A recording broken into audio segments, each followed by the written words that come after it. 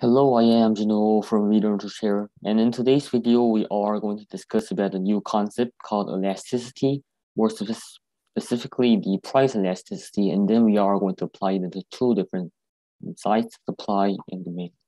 Let me show the screen, turn off my camera so that you can see it better.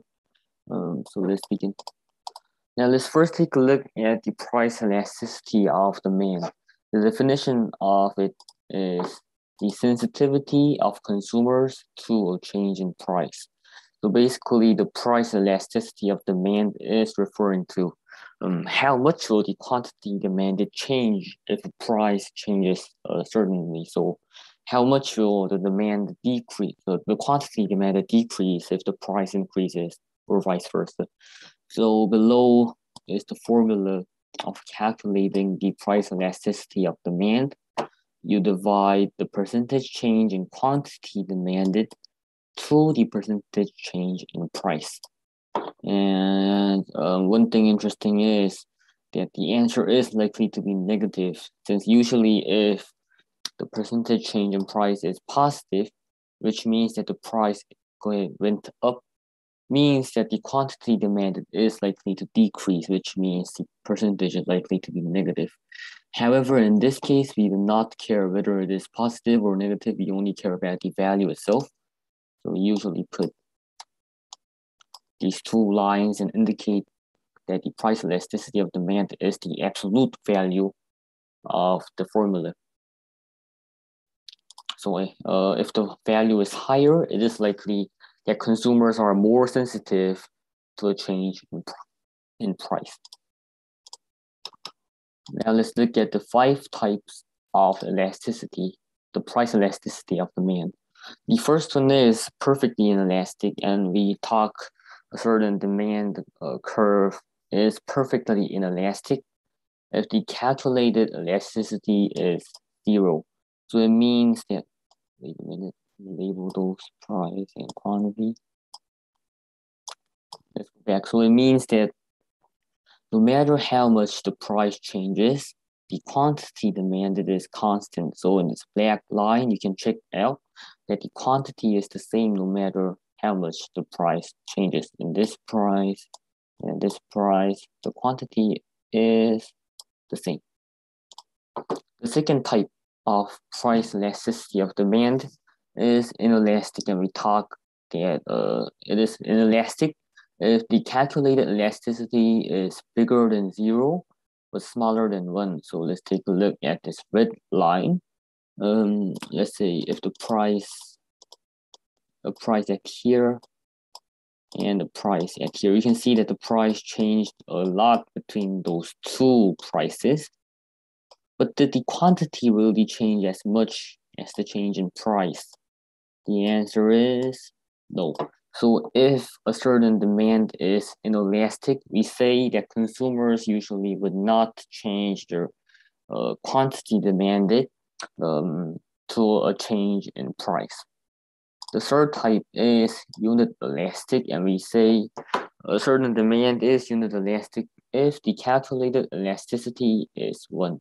So you can see this blue line, and if the price changes a certain amount, it is likely that the quantity will also change a certain amount or percentage. The fourth type is elastic, and we say that a demand is elastic if the calculated elasticity is bigger than 1 but smaller than infinite. So basically every value that is bigger than 1 but is not infinite. Let's take a look at this green line.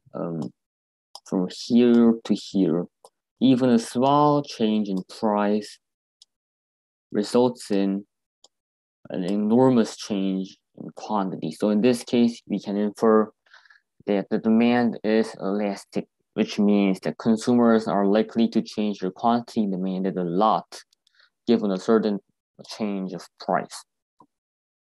The fifth concept is perfectly elastic, and we say a certain demand is perfectly elastic if the calculated elasticity is infinite. Take a look at this orange line. If you see this graph, the price didn't actually change. The price is constant. However, you can see that the quantity shifts ships, and ships. This isn't actually very common, but if it can happen in certain circumstances. Now let's take a look at the price elasticity of supply. The price elasticity of supply is very similar to it of demand. The sensitivity of producers to a change in price, and this is the formula to calculate it. The percentage change in quantity supplied divided by the percentage change in price. And in this case, the value is likely to be positive since if the quantity supplied increased, it means that the price increased in most situations. So in this case, you don't necessarily need an absolute value of it. You don't need it. And there are also 5 types of price elasticity of supply. The first one is perfectly inelastic, and it is when the calculated elasticity is 0. So in this case, look at the black line. The price changes, but the quantity stays the same. You can usually see this in certain theaters or sports stadiums. No matter how much the price changes, it is hard for them to increase the quantity of seats. So in this case, it is likely that the supply will be perfectly inelastic. The second type is inelastic, and it refers to certain types of demand when the calculated elasticity is bigger than 0, but smaller than 1. Take a look at this red line. Although the difference between the two prices are huge, the difference in quantity compared to isn't that big. So if we say that the price elasticity of supply is inelastic, it means the producers are not willing to increase their quantity supply as much as the price changes. The third type is unit elastic, and it is saying to be unit elastic of demand. A certain amount of change in quantity will refer the same as a certain percentage change in price. The fourth one is elastic. It refers to certain supply curves in which the calculated elasticity is bigger than 1, but it's not infinite. Take a look at this green line. The price didn't change a lot between these two, but the quantity supplied did. The fifth one is perfectly elastic. It refers to a situation in which the calculated elasticity is infinite. Same as demand. Take a look at this orange curve. The price remains constant. The quantity supplied shifts, different. Now that we have discussed about price elasticity of demand, price elasticity of supply, and the 5 types of it, let's take a look at an interesting concept. The fact that elasticity changes along a linear line. So it might seem very illogical. I mean, like, didn't we just talk about types of elasticity with a linear curve? Yes, that is true, but what is important is that elasticity differs along a line. So elasticity isn't actually the same as the slope, since it is not talking about the definite changes in numbers, but instead it is talking about the change in percentage. Take a look at this demand curve. It is linear, but if we calculate the elasticity,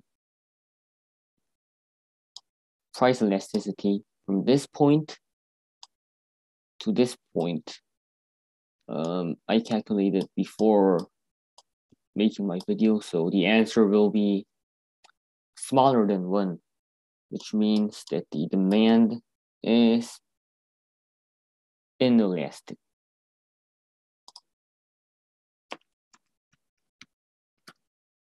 Oh my God. Yep, inelastic. However, if we change it from this point to this point, I've calculated before this video. It'll be nice if you can also try to calculate it. the elasticity is likely to be higher than 1, which means the demand is elastic in these circumstances. So this is a very important point, that elasticity changes along a line, and therefore it is very dangerous to say that the elasticity is the same if the curve is linear, because it is not. It can change. And the reason why it changes is because we calculate the percentage difference, not the exact difference of numbers. So thank you for watching my video. Don't forget to leave a like, subscribe to our channel. Feel free to comment things about questions, certain suggestions to my video. Right, thank you. Prepare for your AP exams well, especially for those who are planning to take these exams after 3 weeks, 2 weeks or so. So I'm gonna visit you again after 2 weeks for my next video covering 2 concepts of AP Microeconomics. Thank you.